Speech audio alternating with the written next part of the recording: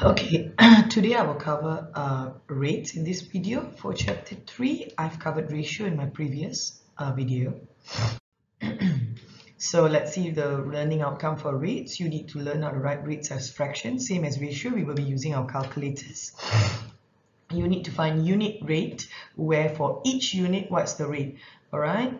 And you will find the best buy. Finding the best buy meaning which will be the best option for you to buy, which will be the most economical option. All right, so let's look at rates. Rates is a ratio that compares two measurements with the same unit. Okay, a ratio is the one that what we did earlier was two units, same units. If it's not the same, you make it the same to compare, right? All right. Well, for rates, it is different. The units are different. All right. Ratio, we compared same units. Rates is two different units. All right. Example, $180, $160 for 8 hours. Miles on gallons, distance to capacity, that sort of thing, all right? So here you got to watch the units. Since there are two different units, these are rates, and you got to write the units down, okay? So how do you recognize rates? You will see words like in, for, on, per, and from, like 380 ringgit per night. That's a hotel rate, right? Let's say we're talking about an air flight rate of 560 ringgit per person. This is a rate, understand? And rates always must have units. So write each rate as a fraction in the lowest form. RM6 for 30 packages. So it's RM 1/5 per package, or RM 20 cents per package. You need to find one package, how much? 500 miles in 10 hours. 1 hour, how much? That is how you find rate in the lowest form, or in other words, we also call this unit rate. 500 miles in 10 hours, 50 miles per hour. 4 teachers for 90 students. 1 student, how many teachers? So 4/90. All right. 1,270 bushels for 30 acres. All right. How many acres? How many bushels each acre? So 42 1/3 bushels per acre. So you just divide both of it, and you'll be able to get.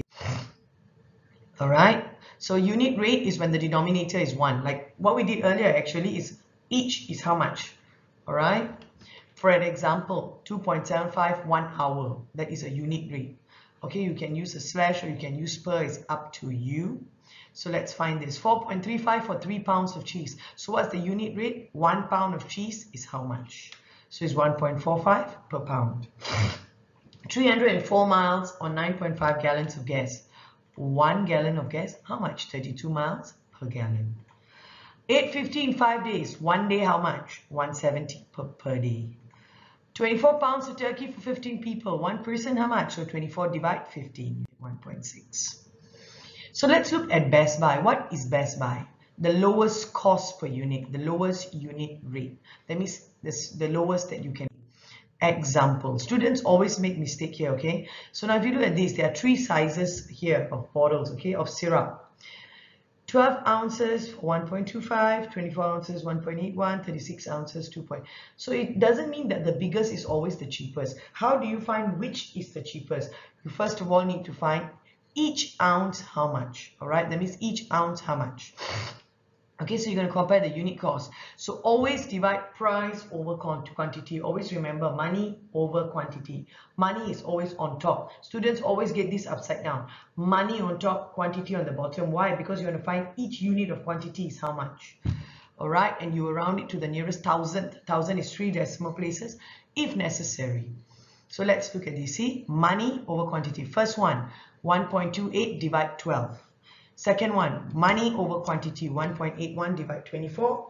Third one, 2.73 divide 36. It is always money over quantity, not the other way around, always. All right?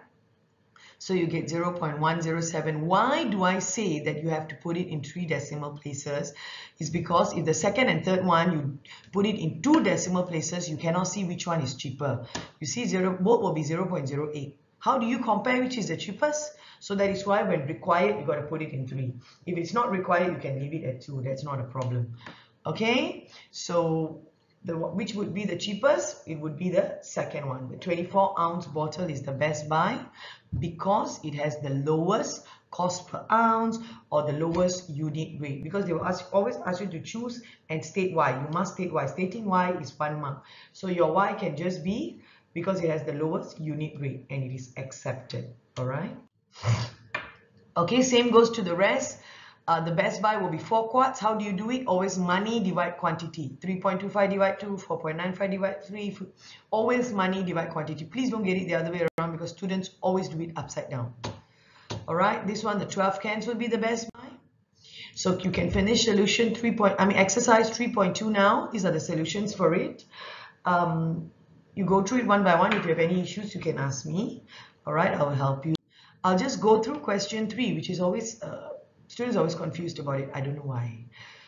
Okay, the table lists information about 3 long distance calling cards. The connection fee is charged each time you make a call, no matter how long the call lasts. All right. So now let's look at this, cost per minute and connection fee. So find the actual total cost including connection charge for 5 minutes call. So 5 minutes call, how? Radian penny is 0.01, right?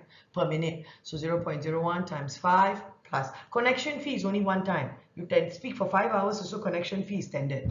All right? Same goes to the second and third. You times 5 and plus connection fees. The cost per minute for this 5, now you're finding unit rate. So you just take the same value on top there. The cost per minute will be 0.44 for the first one, divide 5. The second one is 0.25, right? The cost for 5 minutes charge, you take 0.25, divide 5. 0.235, you divide 5. So the best buy will be AA, which is Access America. It's the cheapest option, all right? Find the actual total cost for a 30-minute call. So you're going to do the same thing, times 30 plus connection fee for each one and find the cost.